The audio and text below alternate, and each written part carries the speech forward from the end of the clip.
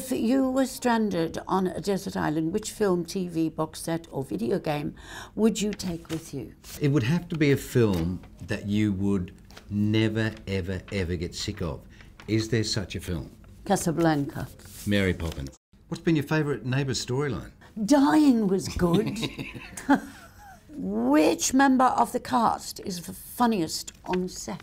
These days, I'd have to say Fletch, Alan Fletcher. In those days, I'd have to say Craig. What's your top tip for learning lines? Getting up at 4 o'clock in the morning, making the pot of tea, going back to bed with the script and the tea, and swatting. Which other Neighbours character would you like to play? See, I always want to play a comic character. I always wanted to play like a Henry Ramsay or a Joe Mangel, simply because my character is so the opposite.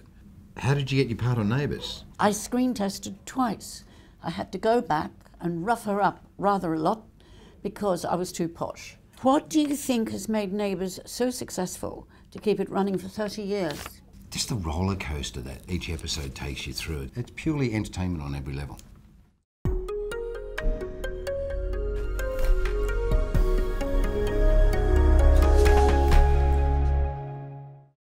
What are your tips for auditioning?